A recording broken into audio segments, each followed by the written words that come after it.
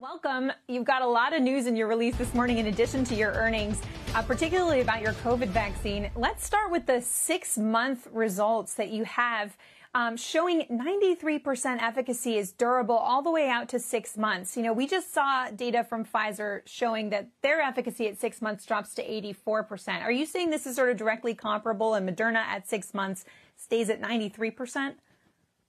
Yes, good morning, Meg. Indeed, we're very pleased to share the final analysis of a phase 3 at 93%, which shows very good duration of efficacy. If you think about it, the studies were done at similar time. They were done in similar design with the same variant circulating in the US.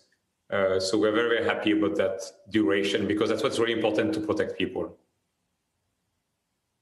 Well, of course, there's been so much talk about the need for booster shots, and we are already seeing multiple countries making plans to give them. What's your expectation for what we'll see here in the U.S. when people might start to need and to get boosters?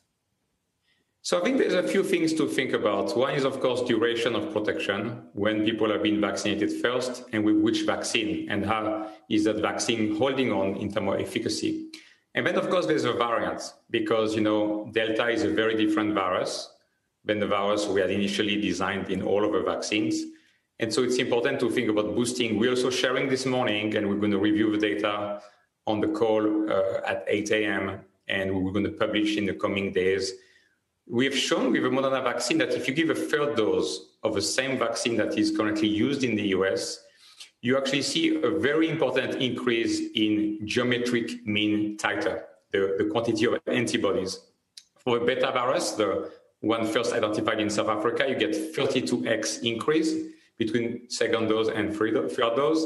For the gamma, the P1 in Brazil, you get 43x. And for Delta, which we care a lot about, you get 42x. And so we think the boosters are going to be very helpful to keep people safe for the long term.